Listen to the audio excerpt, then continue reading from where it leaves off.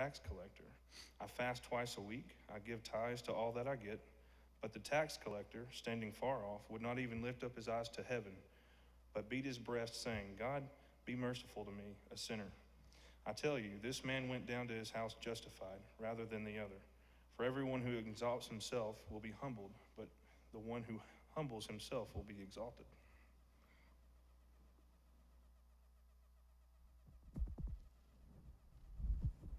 Thank you very much for having me here. It's been a wonderful time, a wonderful reunion, a wonderful blessing, and thank you so much for honoring me by giving me this opportunity. So thank you so very much.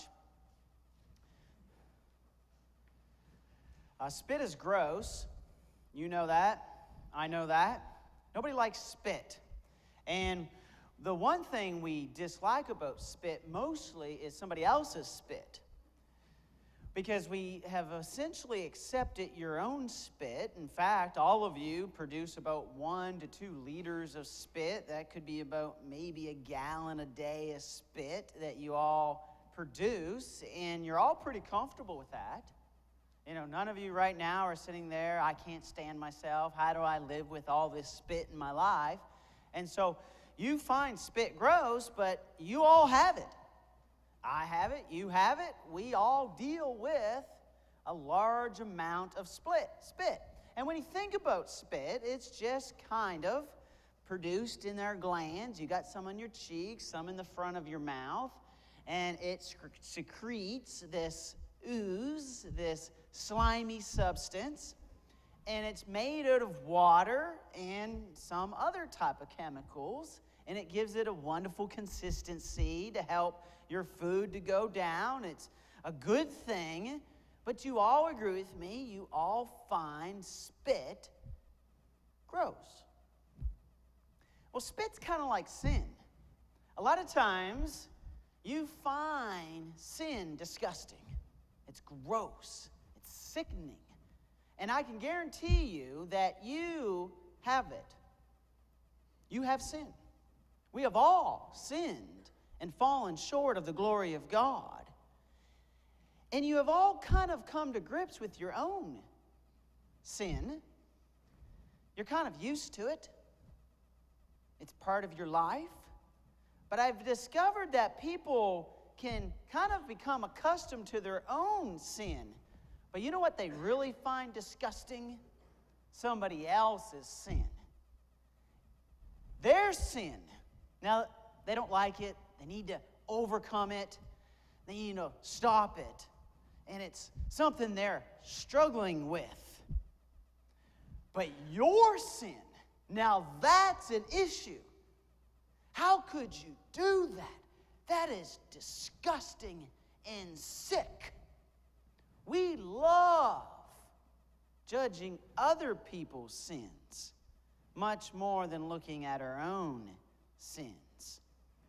Now, in our context this afternoon, look at Luke chapter 18, verse 9 to 14. And this story that Jesus tells, he also told this parable to some who trusted in themselves, that they were righteous and treated others with contempt. 2 men went up to the temple to pray, one a Pharisee and the other a tax collector. The Pharisee, standing by himself, prayed thus, God, I thank you that I am not like other men, extortioners, unjust, adulterers, and even like that tax collector. I fast twice a week. I give tithes of all that I get. But the tax collector, standing far off, would not even lift up his eyes to heaven, but beat his breast, saying, God, be merciful to me, a sinner. I tell you, this man went down to his home justified, rather than the other. For everyone who exalts himself will be humbled, but the one who humbles himself will be exalted. We have always preached this parable as a prayer parable. We have preached it like Jesus is telling a parable about prayer. It's not about prayer. This is not about prayer. This is about false concepts of righteousness. This is what he's trying to teach them. What is our view of righteousness? A lot of times it's easy for us to look at ourselves and say, I'm righteous. I'm doing the best I can, and give all that grace to ourselves. But then when we look at others, it's easy us to judge them.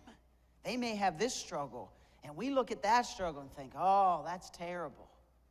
But then we look at our own struggles and we give ourselves all the mercy. We give ourselves the benefit of the doubt. We give ourselves the excuses. It's just something we're dealing with. But them, now that's a sinner. We all have darkness in our lives. We all have sin. But the beauty of our culture today is that we can get so occupied keeping ourselves entertained that we don't have to really look at our own sense of righteousness. We can get on our cell phones, we can look at TV, we can get on the internet, we can watch movies. We can keep ourselves so preoccupied that we never reflect on who we are, because we'd rather reflect on who somebody else is. We'd rather point the finger than to look at ourselves. And so Jesus deals with this. We keep distracted. Jesus says, look at your own righteousness. Look at Luke 18, 10 to 12. Two men went up to the temple to pray, one a Pharisee and the other a tax collector. The Pharisee, standing by himself, prayed thus, God, I thank you that I am not like other men, extortioners, unjust, adulterers, and even like this tax collector. I fast twice a week. I give tithes of all that I get. This is not even a good humble brag. You know, on Facebook, you have people who humble brag. We have people on Facebook like ourselves who humble brag. And it's, so glad that I got to serve the homeless today. All praise goes to God as I tell you all about what I did. This is not even a good humble brag. Everybody sees through this. Now imagine you in the temple, and here's this guy who gets up and says, Lord, I thank ye that I am not like. And you could almost be like the extortioner, and then that tax collector. And then he goes on. And now it's one thing to point out everybody else, but imagine if this happened at church here. What would you do? How would you respond? I'm so thankful that I give 10% of all that I work for. I visit the widows and the orphans, unlike the rest of you all. A lot of times we think this is in the Bible story, but have you ever heard a prayer like this? I was talking to a preacher, and he says, this one guy would pray the announcements. Lord, help us come back at 5. This guy's not even doing the announcements. This guy's just getting up, bragging to everybody, and even calling people out. He doesn't understand righteousness because he has created a short list. This is where the beauty of being legalistic comes in. Being legalistic is a great joy for those who are legalistic. You know why? Because a legalist creates a list, and it's a short list. And when you're a legalist and you get to define what the list looks like, and then you measure yourself up to that list, it's a great place to be. Well, I think I'm going to include 5 things. And so I have done these 5 things. I give well. I visit pretty well. Okay. But Jesus says the Pharisees in Luke chapter 16, 14, and 18 were lovers of money. Oh, you didn't mention that. He didn't talk about that. He may be giving, but he's greedy. And maybe he's in the position that 10% may be a joke. He could be given 20, 30. but he's greedy in his heart. But he doesn't mention that. A legalist define what righteousness looks like. Jesus says that's not how we define it. So I was going to bring this glass of spit in with me, but I thought nobody really needed to see that after they ate. And sometimes that doesn't go that well, because you would have looked at my spit and you would have found that really disgusting. And then you'd be like, we just ate. Come on, Matthew, show some class. And we didn't want that to happen. Now imagine, though, if I had a cup of spit. A cup of spit. So let's look at our spit picture at least. All right, do something. You make it happen. And so imagine I had a cup of spit. And I said to you, would you like to drink my spit? Every one of you would be like, I'm not going to drink that spit. That's disgusting. But it's just my spit. In fact, I don't find my spit that bad. I run sometimes. And in Colorado, it gets windy, and I'll be running, and I'll spit, and you never know where it's going to land. You know what I mean? And I'll be running, and sometimes it's on your leg, sometimes it's on your arm. You know, you're always worried if someone's passing, you took the turn, and you spit, and you think, oh no, what's going to happen? You always get scared. But it's just my spit, but you won't touch it. One of the most degrading things in our society is spitting on somebody else. Because we like to accept our sense of spit, our sin, but your sins, now that's sick. We don't really look at who we really are. This is the nature of self-righteous judgment. Your stuff is just wrong. My stuff I'm working on. Now the tax collector, if he comes in Luke chapter 18, verse 13 to 14, look at his approach though. This is true righteousness. But the tax collector, standing far off, would not even lift up his eyes to heaven, but beat his breast, saying, God, be merciful to me, a sinner. I tell you, this man went down to the house justified rather than the other.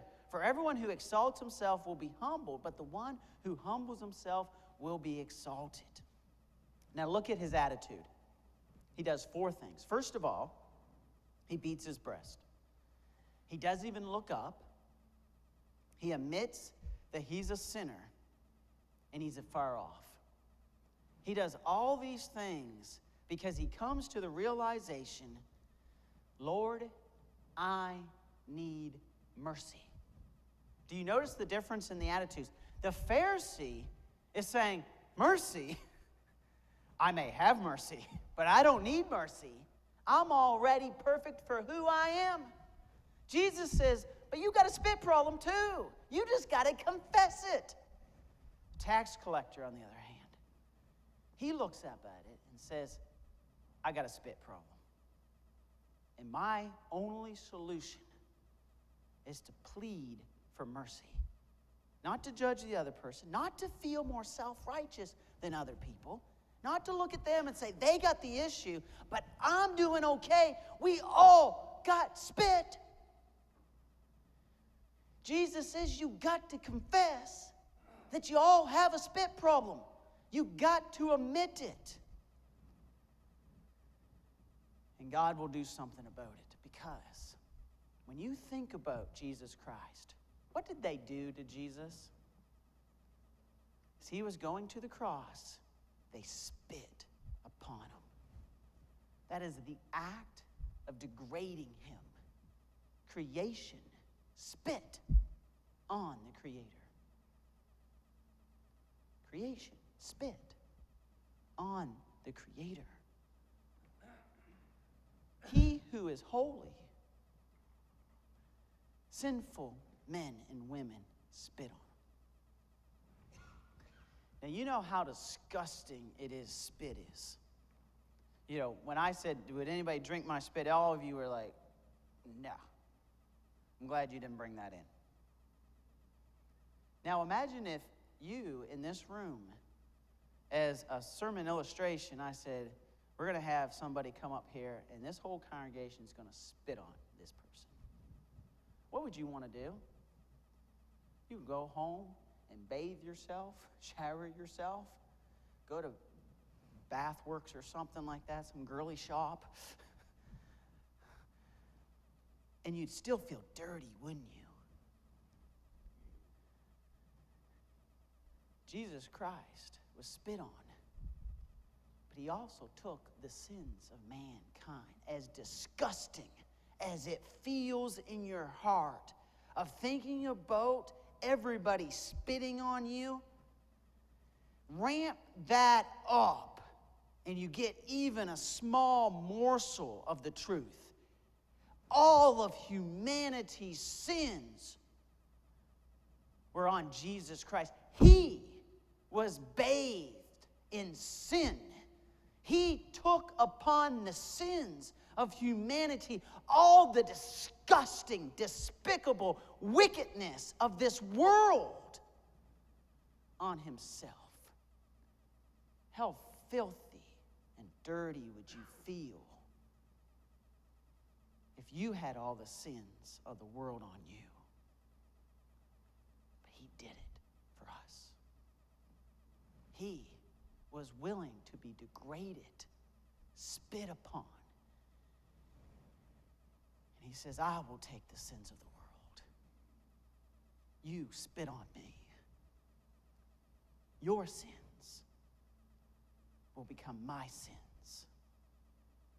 And I will be made dirty so that you could become clean. When you realize what Jesus has done for all of us, we realize the sacrifice he made. But I have discovered something. There's a way to overcome the spit problem, because we all have it. And I've learned the secret of overcoming spit. And you have found it too. Because some many years ago, I found a nice little bride part of this congregation when I showed up as the youth intern. And though I like to say I get judged everywhere I go now, because people will always ask me, where did you meet your wife? I said, oh, I was doing an internship at a church. And they always look at me and they leer at me like, you were dating a high school girl? And I always have to stop them and be like, she graduated from college. She graduated from college. Because they always go there, judgmental people. But I found myself a nice little bride. And when we got married, my brother-in-law said, you may kiss your bride. You know what kissing is, everybody? Swapping spit. Now that I've ruined that for you, that's what it is. And why do you do it? Have you ever kissed somebody you hate? You kiss people because you love them. The only way to overcome the spit issue is by love. Love. What is so amazing is we don't stand back like the Pharisee and judge. We, through love, say, let me help you with this. Let me be part of you overcoming your stuff. We don't sit back and judge by the position of self-righteousness that I'm better than you. We come in the position of fellow spit sharers and say, let's do this together. Jesus Christ modeled that. I will come to earth and join with you. And why did he come? Because of love. I share with you this gross sermon, but I think you see the point. Jesus loved us so much that he was willing to come and do something about it. The Pharisee only wanted to judge. The tax collector pleaded for mercy. Jesus says, I can solve it. And you have the opportunity this afternoon. If you will believe, confess, repent, be baptized for the remission of your sins, rise up out of that water to newness of life. Or maybe if you have wandered away and you are dealing with your spit problem, your sin problem, You have an opportunity to make that right as we stand and sing the invitation song.